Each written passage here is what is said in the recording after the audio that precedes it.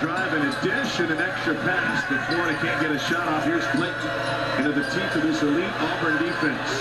Terry Samuels. A couple help coming, no. Handlogten had his hands on it.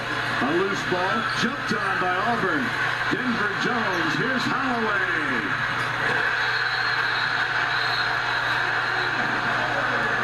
Meanwhile, an injury at the other end. Micah Handlogten is in extreme pain and has not risen since going to the floor fighting for that rebound.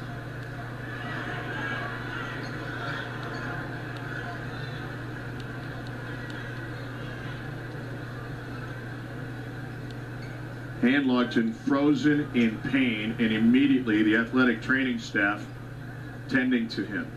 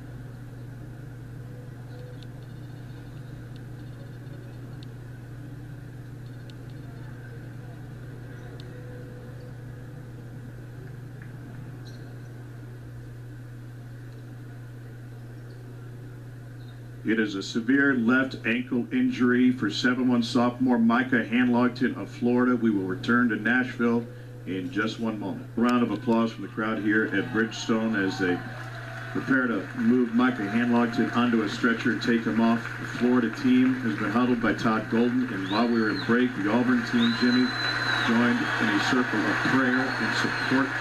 His parents are here, Benjamin and Danielle Handlogten, and his dad, one of the first out of the stands to come to his side.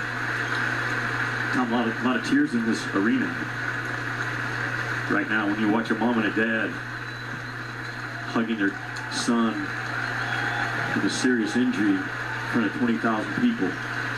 Marty Smith, your observations. Yeah, guys, standing right here beside the stretcher on which they just loaded Micah Handlogten, they stabilized his lower left leg with what appeared to be an air cast type of contraption and some straps, as well as some towels, and they're cleaning up the floor now. Did see some blood. Don't know yet the extent of the injury, but every one of Micah Handlogten's teammates came over. Coach Todd Golden was right there beside him, talking to him right in his ear to try to calm Handlogten down. When we know more, I'll try to pass it along. All right, thank you, Marty. Less than 3 minutes into this championship, the building was reverberating with incredible energy. These two coaches who are close and love each other, and their families are close. And now, if you're a coach of one of these teams, you've got to restart the process of getting your team fired up and playing for a championship.